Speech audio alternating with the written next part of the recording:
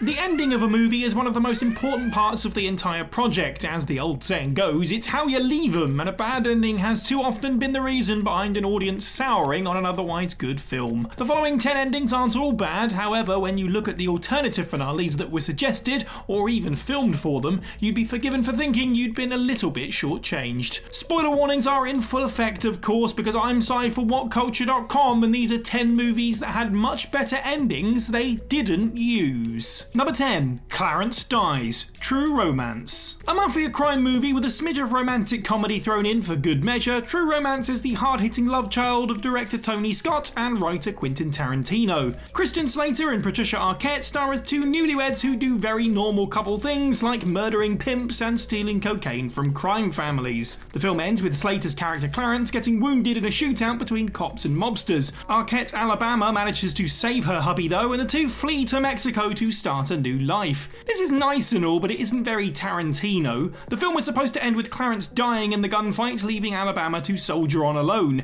Yes, it's bleaker, but it's way more in keeping with the film's dark themes. True Romance is set in a world of gangsters, brothels, and hard drugs. Whilst the theatrical ending shows that love can blossom in an environment such as this, the original one is more true to life and would have provided an emotional gut punch of a conclusion. But you know, a happy ending is good too, I suppose. Number 9. Deirdre is Kidnapped. Ronin. Set in Paris and featuring characters from the USA, the UK, Ireland, Russia and Germany, 2001's Ronin is a truly international espionage affair. Robert De Niro stars as Sam, an ex-CIA operative who becomes embroiled in the hunt for a mysterious briefcase that everybody wants to get their hands on. Along the way, he becomes friends with a French marksman named Vincent and Deirdre, a member of the IRA. With friends like that, who needs enemies? The ending of the film shows Sam, who has fallen for Deirdre, waiting for her at the same bistro in which they first met. The Irish woman doesn't show up, and the movie ends on a bit of a downer as Sam is left alone. Deirdre's absence was almost explained in a deleted ending, which would have seen her arrive at the bistro only to turn and walk away. She would then get kidnapped and bundled into a van, leaving her fate unknown. This ambiguous ending would have fit really well with the twisty narrative of Ronin, however test audiences balked at the idea of Deirdre getting killed, so this was cut. Again, what a bunch of saps. Number 8. Russian Roulette. Die Hard with a Vengeance. 1995's Die Hard with a Vengeance was the perfect full-circle ending for Bruce Willis's John McClane. Not only did it see him confront Simon, the brother of original villain Hans Gruber, but he also got to team up with Samuel L. Mother effing Jackson. Who could ask for a better finale than that? The film's actual climax is pretty straightforward. McClane kills Gruber and lives happily ever after. Hooray! However, in an unused ending to the movie, things weren't quite so simple for the cop-turned-action hero. Gruber was initially set to escape McClane's clutches, only for NYPD's finest to track him down in the film's final scene. McClane would then force the baddie to play Russian roulette, which would not end well for Jeremy Irons' character. Another darker ending, but one that would have been a welcome break from the action movie cliches of the rest of the film. Unfortunately, when the two finales ended up playing Russian roulette, this one ended up losing. Number 7. King of the Monsters. Kong Skull Island. You'll enjoy 2014's Kong Skull Island if you like big apes smashing things to pieces. And if you don't, well, maybe skip this one because that's pretty much what the entire film is. After the main action is over, we get treated to a little teaser of the next step in this proposed cinematic universe. Characters Conrad and Weaver are shown cave paintings of other monsters, proving that Kong is not the only giant beastie they have to worry about.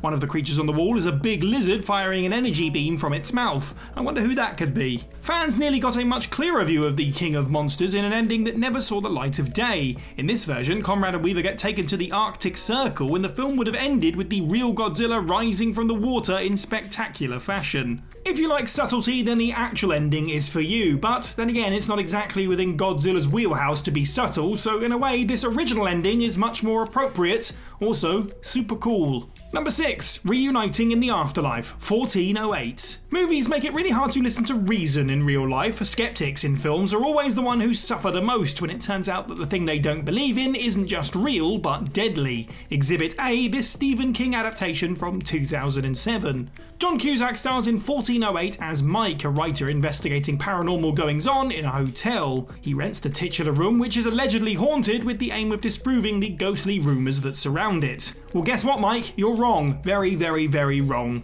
After suffering horrendous mental torture at the hands of the room itself, Mike finally does what should have been done a long time ago and burns 1408 to the ground. Why did nobody think of this before? Mike survives the blaze in the final cut, but not in an alternative ending. The fire claims him in this one, but does reunite him with his dead daughter in a strangely touching turn of events. This ending is much more complex than the one we got, as the room was destroyed but managed to claim one final victim in its death throes.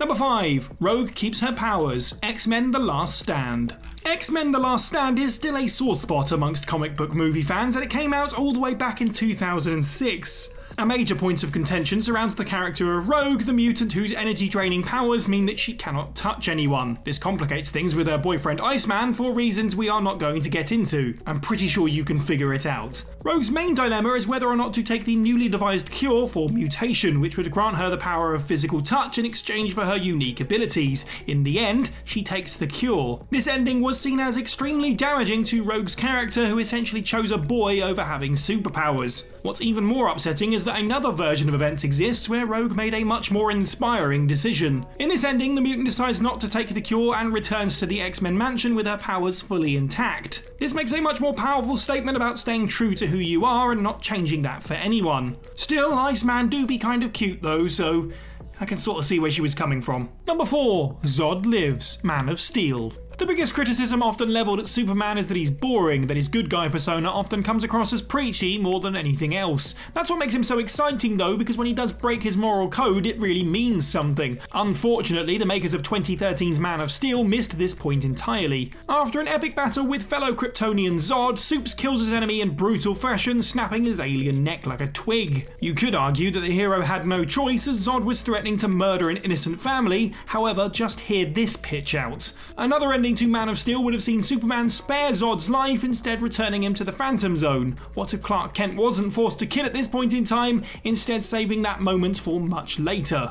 Number 3. A sympathetic villain. I Am Legend. One of the most famous alternative endings in modern cinema history, this crescendo would have radically changed the way audiences thought about 2007's I Am Legend. It would have started with Dr. Robert Neville pinned down by a group of Darkseekers, just like in the theatrical cut. However, instead of killing himself to allow Anna and Ethan to escape, this version of events would have taken a much more complicated turn. See, Neville had recently developed a cure for the infection that turned humanity into a bunch of angry zombie boys in the first place. He tested this cure on a female Darkseeker, one with a very prominent butterfly tattoo. During the ending melee, the alpha male Darkseeker of the pack chasing Neville smashes the glass separating the two. This forms a pattern, a butterfly, and the Doc finally puts 2 and 2 together. The alpha isn't trying to kill Neville, he just wants his mate back. This completely changes Neville's understanding of the creatures, whom he previously believed to be unfeeling husks of humanity. A much more thought-provoking ending to be sure, but this one wouldn't have featured a giant explosion, so you win some, you lose some.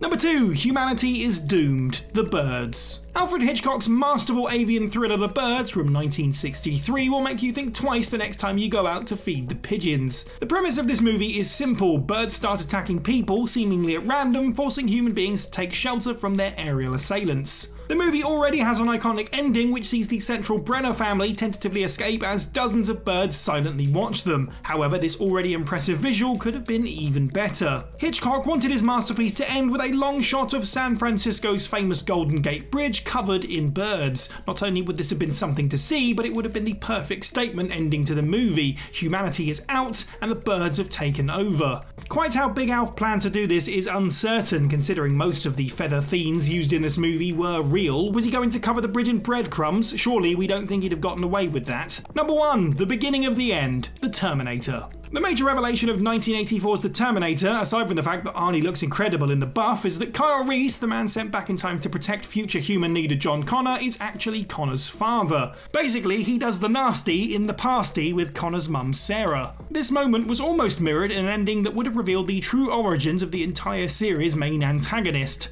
After Sarah and Kyle defeat the Terminator, a clean-up operation begins at the factory where the final battle went down. However, a group of men in suits hide the machine's remains from the police. It is later revealed that these men work for Cyberdyne Systems, the company behind Skynet and the Terminators in the future. And if you think about it, that would have been perfect. Not only did this movie's events result in the birth of John Connor, but also in the creation of his greatest foe. It would have tied everything up in a nice little bow, rounding out the series' continuity perfectly. And that's the list. Let us know what you thought of this video down in the comments below. Which of these movie endings would you prefer the most over the original? And of course, let us know of any others that we didn't include. Make sure you like this video, share it with your friends, subscribe and hit that notification bell. I've been Cypher What Culture, and have a good week.